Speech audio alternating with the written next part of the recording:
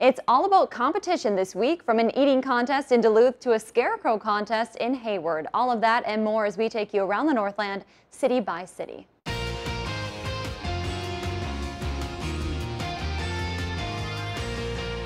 We start things off in Lincoln Park, where tomorrow the community will be the focus of the September climate conversation hosted by the Minnesota DNR.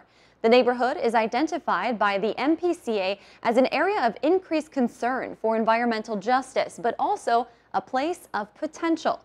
The presenter of tomorrow's meeting will be Equilibrium 3 CEO Jody Slick. Discussion topics will include how they address economic, environmental, and health disparities. Next, we head to Superior Street for a fun food contest opportunity.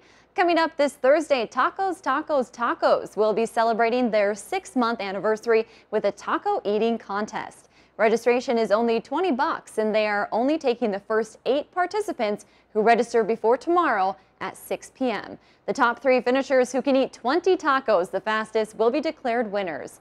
3 celebrity judges will be in attendance, including an Iron Chef America winner. We'll have a link on our website with more information.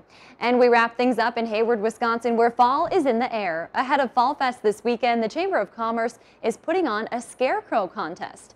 All community members and local businesses are invited to design and enter their most creative scarecrow. Submissions are due this Thursday, the 23rd, and winners will be announced during Fall Fest on Saturday. To learn more or to enter your scarecrow, we'll have a link on our website.